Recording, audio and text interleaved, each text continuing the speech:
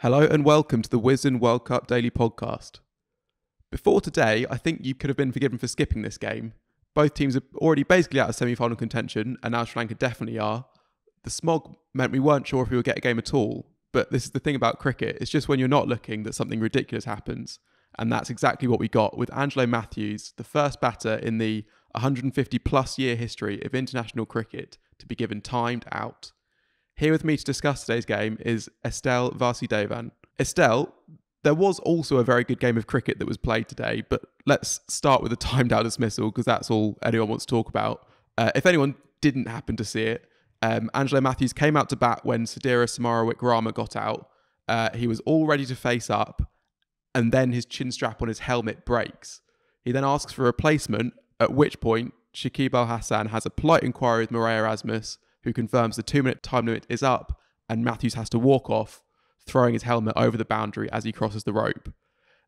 Estelle, what was your immediate reaction to that moment? From a Sri Lankan point of view, right? I think immediately my reaction was to blame Mathews, in the sense that, the tournament has been so shambolic for Sri Lanka, and just the approach has been so kind of almost, or it has seemed quite lazy.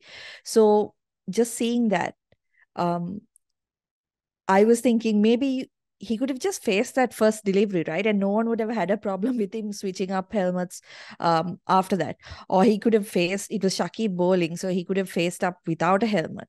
But I think just, as time went on and you kind of let yourself think about it, I would personally think that Mathews is quite unlucky because, as you said, it hasn't happened before in international cricket. And all the other cases of when it's happened is, I think, when they haven't actually even turned up to the crease.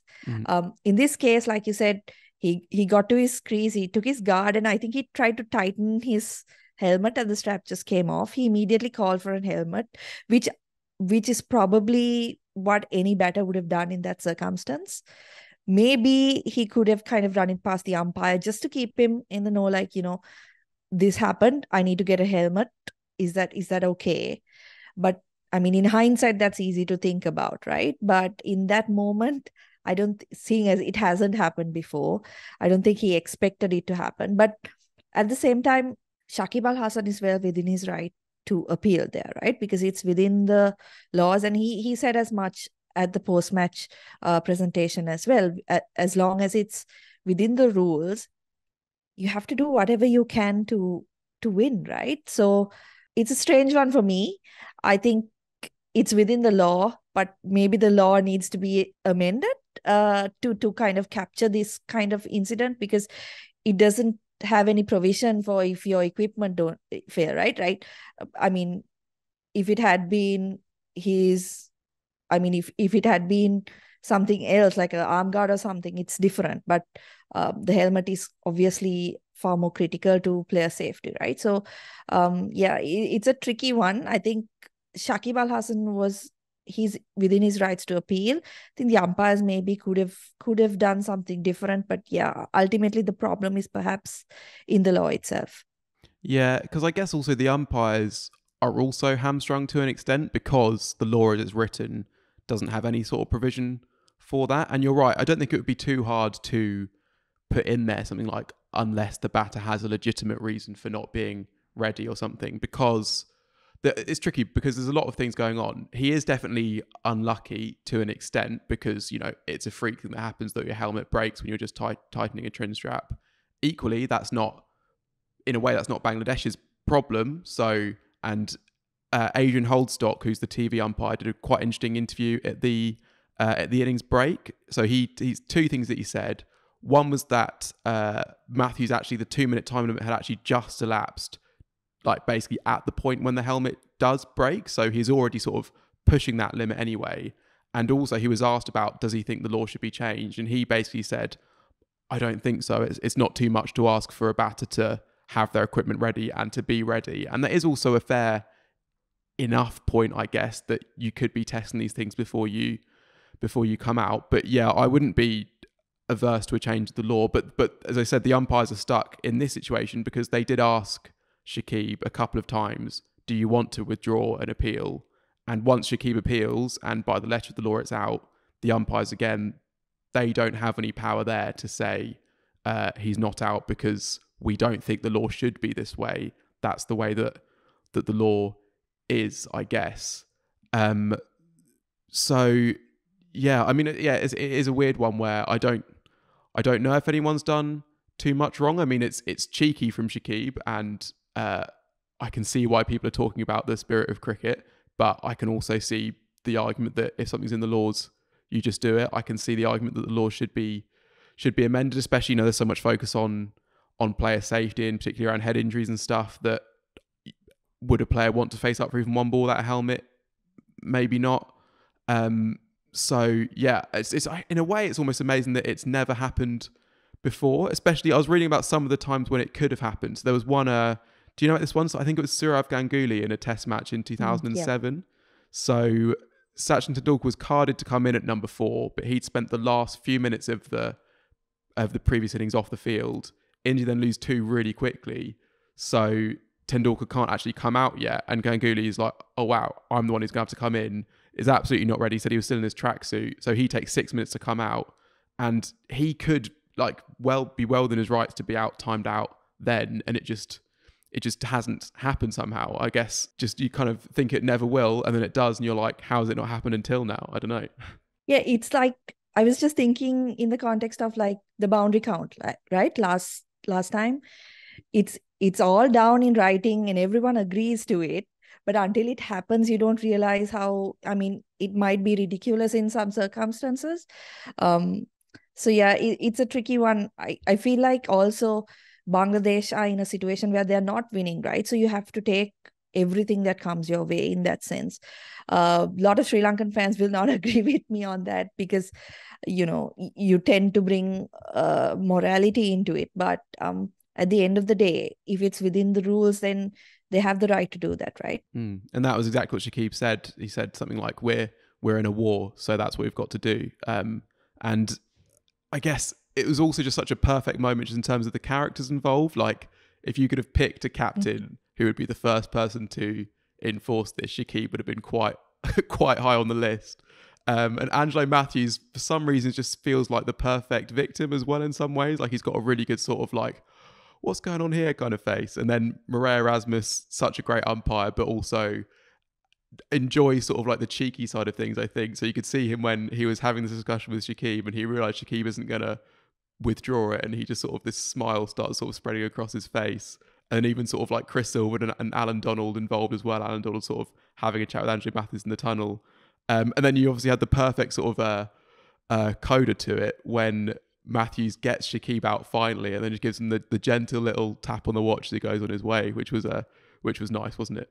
Yeah, he could have had him early. I think Charit Asalanka kind of denied us of what would have been perfect revenge, right? Because I think Sri Lanka did get under his skin. He got a lot of chat when he came out. Shakib got a lot of chat from the fielders when he came out.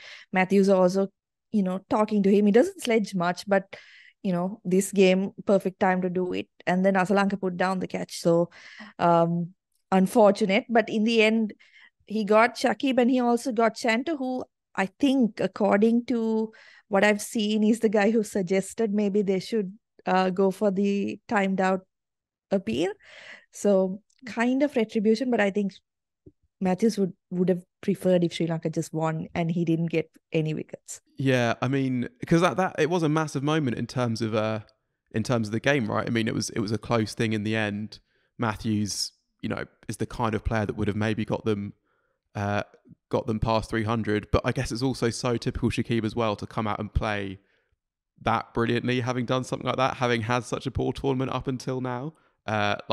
Not even he's fired up. He just knows that it would be almost such a fitting moment for him to play a brilliant innings. It's not like he's come up with a point to prove, because he's the one who's done the timed out dismissal. It'd be but he just, he's just such a great cricketer for that kind of needle. And I guess Mathews also, I mean, he bowled well against England and bowled really well here, and given he hadn't bowled at all international cricket since the start of the pandemic, it's kind of crazy he bowled that well, and this is probably his last week in ODI cricket, and he's finished it off like this.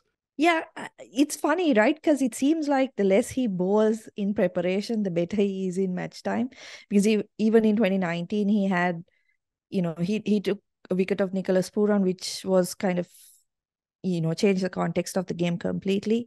On whether it'll be his last week of ODI cricket, we don't know that because strange things happen with Sri Lanka cricket, and at the moment there's a bit of chaos back home. So we don't know. I mean, I did see, I think it was Steve Harmison saying that maybe he should have been made captain instead of Kusal Mendes. So who knows? Yeah. Well, that'll do for part one. In part two, we will discuss a bit more of that chaos in Sri Lankan cricket and also more of the actual cricket in this game. Estelle, while everyone was talking about the timed out dismissal, Sri Lanka was putting together a kind of brilliant 100, wasn't he? And he's been one of the stars for Sri Lanka in this competition. Yeah, absolutely. He's the type of guy who I felt was kind of got a bit fired up with that dismissal, started trying to go after the bowling a bit after Mathews was given out, and it really worked for him, which is a funny thing because if you look at Kusal Mendes, right, he started the tournament off with such a big impact, scoring at like 150, and then he seems to have gone back on what worked for him. Asalanka has been conservative in the past games, but today he was a lot more aggressive and it worked for him. And I think it also helped that he came in a lot earlier than he usually does. So he had that time to build an innings. But he's definitely, I mean, for a long, very long time, he's been earmarked as a future captain for Sri Lanka. So he's really performed well in the last couple of years. Sri Lanka will want a little bit more consistency from him. But today's knock, I think, was perhaps the best he's played in ODI cricket. Yeah, it's interesting you mentioned Mendes there because we had a few questions around the issue of captaincy. One aspect of it being who should lead Sri Lanka, I suppose, past this tournament. Does Shanaka just slot straight back in when he's back fit? And also people asking, do we just look at captaincy as being the reason for Kusal Mendes' sort of like downturn in form in the World Cup, or is something else going on there? I think on Shanaka, it's tough to see him returning as captain. He should come in as kind of a middle order batter because he's one of the only or one of the few batters who can clear the boundary in Sri Lanka. So at least for the year preceding the World Cup, maybe you have him in the lineup. But I'm not sure you can really bring him back as a captain because he's really struggled in the ODI format. But I think if you really look at it, how much ODI cricket are Sri Lanka going to be playing, right? In the coming year or so, I don't think there's going to be that much. So it might not really be that much of an issue because with the T20 World Cup coming up next year, definitely the focus is going to be on that. Kusal Mendes, I personally think that there's definitely a mental issue there with pressure because he's a guy who's promised so much from a young age. He's performed, he's played some incredible innings, right?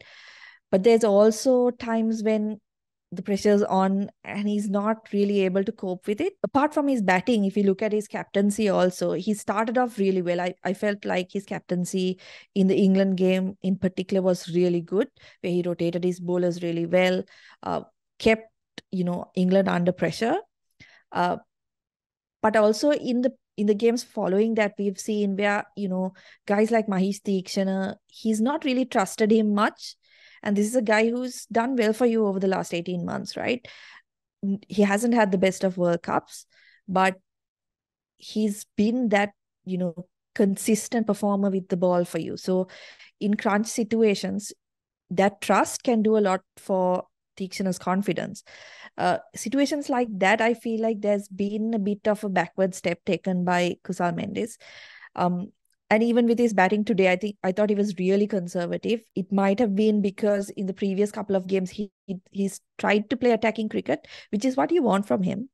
But unfortunately, he's been dismissed, right? So today he went the opposite direction and ended up like facing 30 deliveries, but not getting too much runs. So it's kind of like, do you value getting like a 20 of 10 deliveries, or are you looking at more of a conservative knock from a guy like Kusal Mendes, who we know can score at a good rate? It's interesting you mentioned Theekshana. We will come on to Bangladesh later on, by the way. But but we've had a lot of questions about Sri Lankan cricket, and while we're talking about it, a lot of them from Lalu Sharma. So thanks for those. I mean, Teek Sharma would have been one of the great hopes of the Sri Lanka bowling unit coming into the tournament, right? And he's taken 5 wickets at an average of nearly 70. I mean, I mean, you can look at it and just look and see that he's not bowling as well as he has. But it is puzzling because I expected when him and Hasranga, when they both were going to play, I would have looked at him as more of the threat against the bigger sides because it seemed like he had more of that consistency in his bowling, and that seems to have completely eluded him. Is it just the trust that he's lost, or is it that has he possibly been found out? Has it been that he's just out of form, or is it that he's not got his partner Hasranga alongside him? What do you think's happened there for him? I think it's a combination of things. He hasn't bowled as well as you would expect him to. There's no denying that, right? But I also feel like his role within that setup, when Hasaranga is there, he's not your main wicket taking option, right? Mm-hmm. He's more of the guy who contains and creates opportunities for the guys on the other end. And in the last couple of years, obviously Sri Lanka has played a lot more T20 cricket than ODI cricket, but he's used the new ball a lot more than we've seen in this World Cup, which is fair because Sri Lanka have good fast bowlers who can really make use of the conditions with the new ball in the World Cup.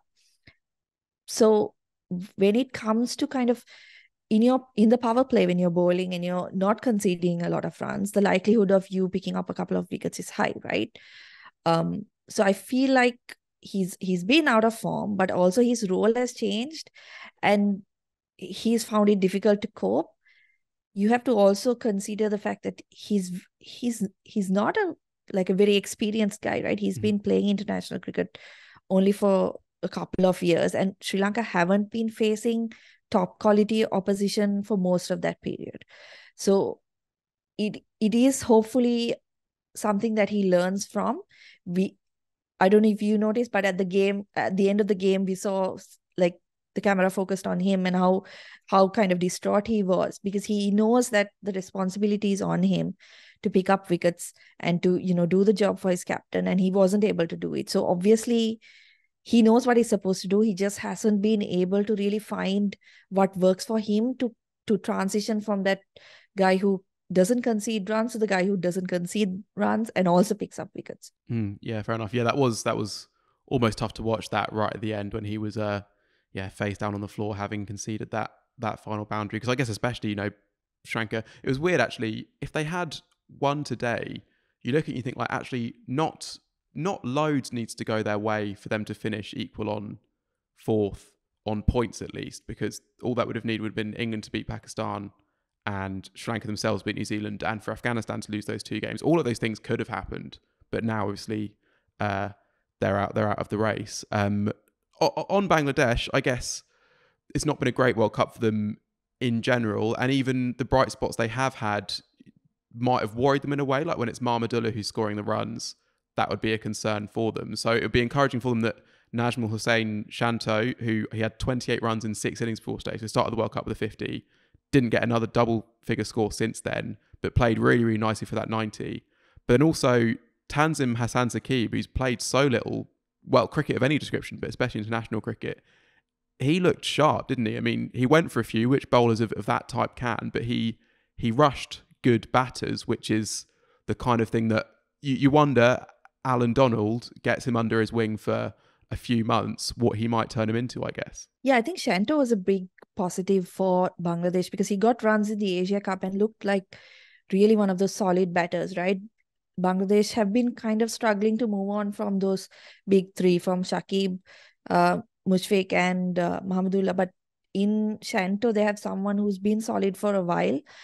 So it was good to see him back in the runs. I felt like, in that situation where he was batting, like I mentioned before, there was a lot of chat from Sri Lanka, and there would have been a lot of pressure there as well in that partnership.